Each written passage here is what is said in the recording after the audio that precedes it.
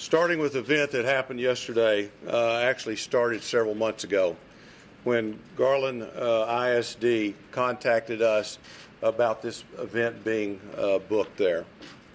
There were security concerns with them, and so from that we began to work with the school district officials, Garland officials, and police department officials to set up a security plan for this event.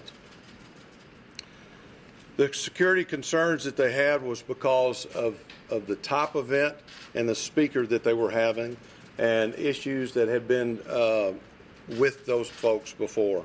The event was going very smoothly, and about 10 minutes to 7, a dark-colored vehicle pulled up to the west entrance parking lot. There was a police officer, a police car there blocking that entrance, a police officer in it along with a GISD security officer. When that car pulled up and stopped, those officers began to exit their vehicle, and 2 men exited the dark-colored sedan.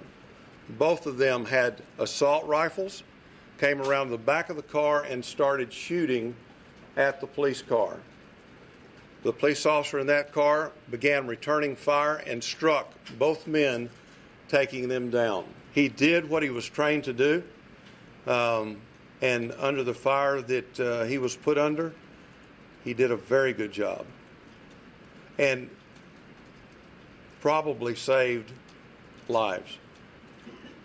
We think their strategy was to get to the event center, into the event center, and they were not able to get past that outer perimeter that we had set up, which was part of that security.